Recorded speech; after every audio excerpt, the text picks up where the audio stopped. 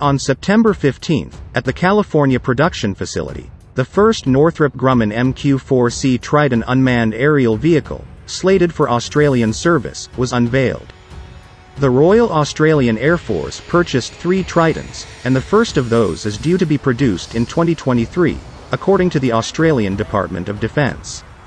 Australia played a significant role in helping to define the system's needs as a cooperative program partner in the Triton program.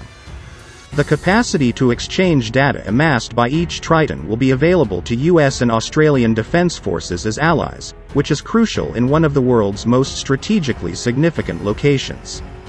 Triton will give the Royal Australian Air Force an unprecedented capability to monitor and protect our maritime approaches, says the Chief of the Royal Australian Air Force. Triton will operate in tandem with the P-8A Poseidon, and it will enable us to cover bigger areas over greater distances and for longer periods of time than a conventional aircraft. At its production site in Moss Point, Mississippi, Northrop Grumman began construction of the first Australian Triton in October 2020. The company reached another significant production milestone in December 2021 when the fuselage and one-piece wing were assembled in Palmdale, California.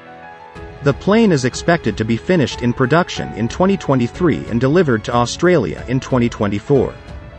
The autonomous HALE system family from Northrop Grumman carries out vital wide-area intelligence, surveillance, reconnaissance, and targeting (ISR&T) missions.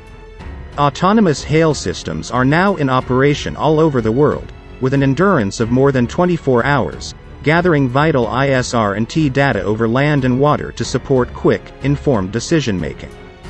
The joint force will be connected by these systems in the future, enabling advanced autonomy, artificial intelligence, and machine learning while supplying essential capabilities with fewer personnel to convey information at the speed of relevance. The MQ-4C Triton is an autonomously operated system that offers a persistent maritime ISR capability using a variety of maritime sensors, according to its launch customer, the U.S. Navy. The MQ-4C Triton air vehicle is based on the RQ-4B Global Hawk used by the United States Air Force, and its sensors are based on parts of our full systems that have already been deployed in the DoD inventory. The MQ-4C Triton is a crucial component of the Maritime Patrol and Reconnaissance Force family of systems used by the U.S. Navy, together with the P-8A manned aircraft. The Commander, Patrol and Reconnaissance Group is the fleet sponsor for the manned-unmanned integration concept, and the MPRF is the operational agent for the MQ-4C Triton. The request for 7 Triton unmanned aircraft with high altitude and extended endurance was stated in Australia's 2016 Defence White Paper. Through a collaborative program with the United States Navy, which has itself stated a demand for 70 aircraft, Northrop Grumman will provide the Triton. The MQ-4C will replace the Euro Hawk program, according to the German Defense Ministry, which announced its decision in March 2017. Deliveries will start after 2025.